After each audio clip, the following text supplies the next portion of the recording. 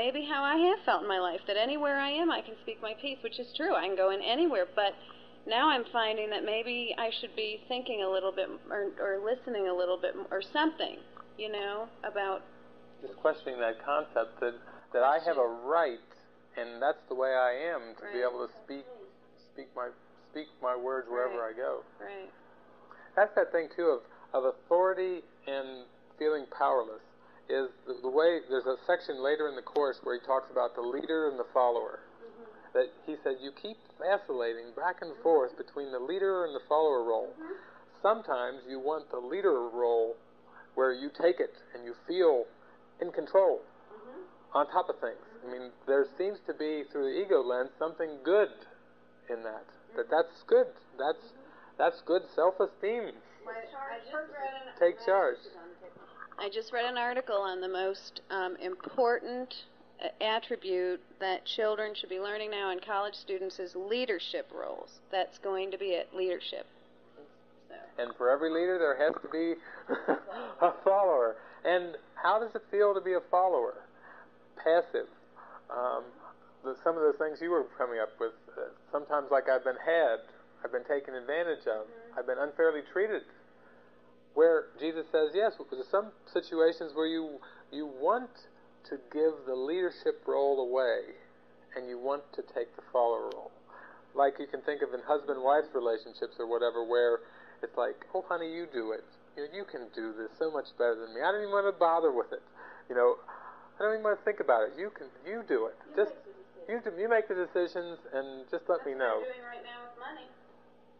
And that would be like in a particular role. Then there's other situations where it's like wanting to reclaim. It's like, wait a minute, not with everything. You do this well, but this and that. But it's like vacillating back and forth. And it reminds me of that story about, it was a poem or something, don't walk in front of me for I may not follow, and don't walk behind me because I don't want to lead. Walk beside me and hold my hand and be my friend. I mean, it's that, when I've read that poem the first time, I went, what a wonderful symbol of walking side by side, arm in arm, equal. There's an ease to that. And to me, that's what we're training our minds to do, that both of those extremes are not, are ego extremes, both of them are. And the only way that I can come to, so to speak, the middle ground, which is neither, would be to humbly ask and be willing to keep asking and surrendering my own sense of a personal will to God or a higher power, Holy Spirit or whatever. You talked about having that feeling of authority, and my thought was, yes, there is authority, there's power, there's magnitude, but that doesn't come from the little I. Who thinks it's a big I? I mean, in my case, then. What do you mean? Is when I think of power and authority and all the things that you just said, I'm thinking about it still in terms of the ego taking control. I think it's a big I. I don't think of it as a little I. Okay? But there's a whole, that's where the self-concept comes in. Obviously, I have a self-concept that's either a weakling or a powerful person. I have vacillated through those, and what I'm trying to understand here is there's another place that I need to get to, and that is that Jesus is beside me, or the Christ, or whatever, and that I need to surrender to that voice. I haven't surrendered yet. To me, the surrender is that visualization of being on the floor and letting you guys drag me. That's the surrender. Or getting up off the floor and saying, the hell with all of you. So it's the two ends again. It's the two ends again. And I need to really come to that center place, that place where I'm listeling. And kind of like maybe that's two things is, I don't want to go, you have to drag me, or exactly. I'll show you. Well, that's what's going on in my mind. Yeah. The conflict is crying. I'm too weak, I want to hug you, I love you, or, stop the sniveling stuff, Mary. Get off and you can do, okay. And then, though, I want to come in here and tell you guys, this is it. I got to go out and find a job. What am I doing here? I mean, and there's power in that statement. So-called. Well, I'm just saying that's what's going on in my head right now. I'm not, in other words, I've gone to all these seminars on powerful women and all this stuff, and it's either that or the little. I'm vacillating in between. Neither one of them is the right mind.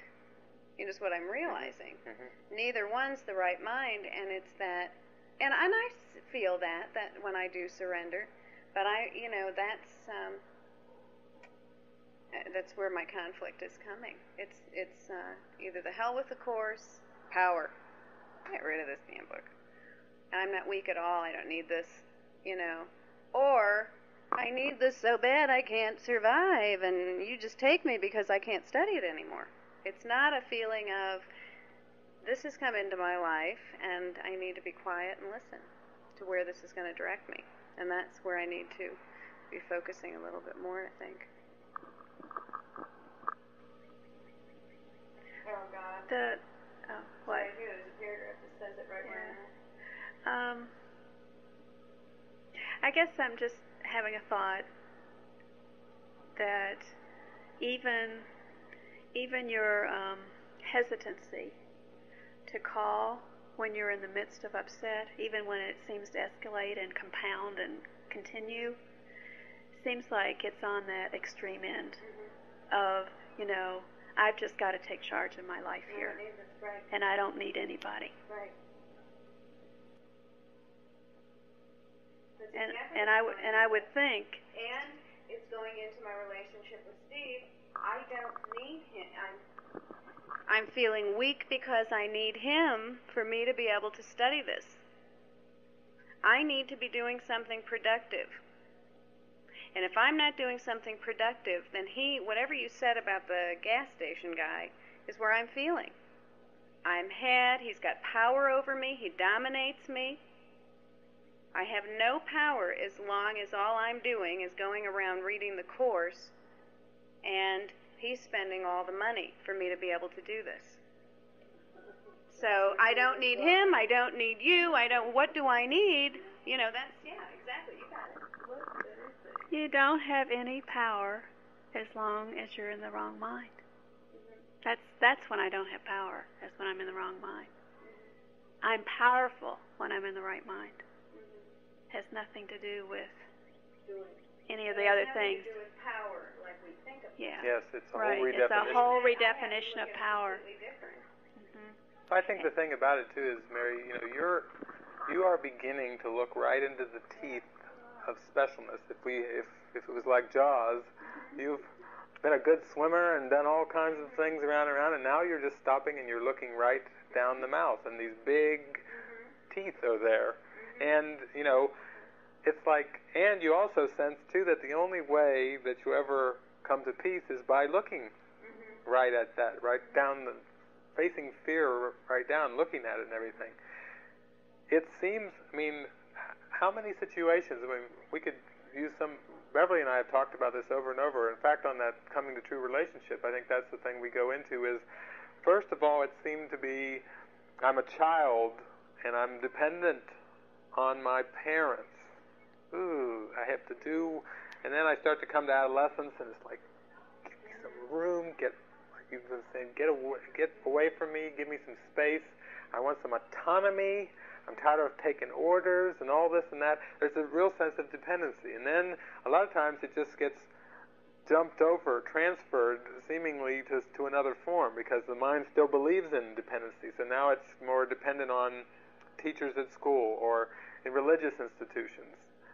Poverty, chastity, obedience. We've talked about that. Obedience to what? Obedience to the superiors. That's what it's obedience to. There's a tight ship, and when they say do something, you do it because that's the way the institution is. So then it can seem like many people have, like you said, gone to seminars for men, for women, liberation, empowerment, reclaim your power. You don't have to be tied in by your parents or your institutions and this and that. Be an entrepreneur. Get out there. Don't work for anybody else. Take the bull by the horn and be an entrepreneur. Make those decisions. You can be independent, financially secure. And we've gone into this whole discussion because a lot of the upsets in more recent times that have come up for Beverly have been what we call it, I call it the independent woman. That seemed to be good. Instead of the domesticated, sniveling servant woman who had no power, whether it was in a relationship or financially or in society or whatever, to independent woman. That seems to be a good message. That seems to be, yay, feminism. Yay, go, go, go. That's the ego, the ego. I mean, it's like falling into the ego's trap on the other side, because it's still, the independent woman is still a construct of personhood. Independent woman is not spirit. Independent woman is a woman who can take charge, who has power, who's not enslaved by all these other factors and forces and everything. And it's just, as it's come up and we've gone into it more and more, it's starting to trace it down even deeper, to see that as long as I even value that concept of myself, which is where you could get into things about speaking my mind. An independent woman doesn't care if there's men, women, or children around. If she's got something on her mind, she lets it fly and let the chips fall where they may. You can see that can be part of a concept in there. And that's going to hurt, because it's still a denial of my capital self. My true power is my power of mind, which is not part of this world, or it's not in personhood. So that's been helpful, I know, when we've gone into it and discussed it, because when the anger has come up and the rage and everything, if we've traced it down, that's what we've been able to get in contact with. The independent woman is not in the follower category. She is a leader. She is out front.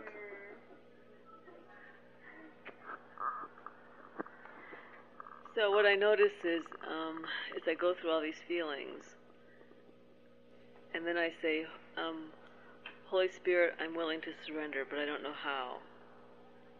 And then I start feeling really helpless and vulnerable and scared. So say something about that. Well, because it feels like still being, it certainly isn't surrendering to my power. It feels like surrendering to the ego is what it feels like. When you're feeling powerless. When I'm saying to the Holy Spirit, I know that what I really want to do is surrender to you and come into my sense of oneness and power. But as I'm in the process of doing that, it feels like surrendering to the ego and being a nobody. Especially if I've got a lot of feelings going on about a garage attendant. Yeah. Was that the thing you were going to bring up? Or was there something else? Oh, there's lots of other stuff. Let's just stay with this we'll right start now. on this one thing at a time. Well, this whole thing of surrendering to the Holy Spirit, we have to really start to get clear of what we mean by it. And if there's, like Mary was saying, if I still value the past or the goals of the past or whatever, then, it starts to make a little bit of, there's a meaning to why I would be so afraid of this light in my mind, or the Holy Spirit's purpose, because it seems to be a loss or a sacrifice to give my mind over to the Holy Spirit. It's kind of like Jesus says, it's like you believe you've kind of ripped off a part of heaven. You've pulled away a part of heaven, and now you've made your own kingdom. And the Holy Spirit is saying, give it back.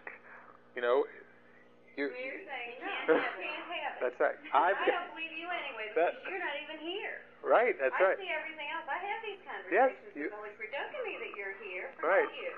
And I wanted that. You can't have it. And that's what it's perceived as, in the sense that we have to come to a point where we joyously, voluntarily give over this split-off, fragmented part of our mind and give it back in the sense so it can be shown for the nothingness that it is. So the deceived mind is saying, no, stop. You can't make me be something that I'm not and don't want to be. And the Holy Spirit is simply saying, my child,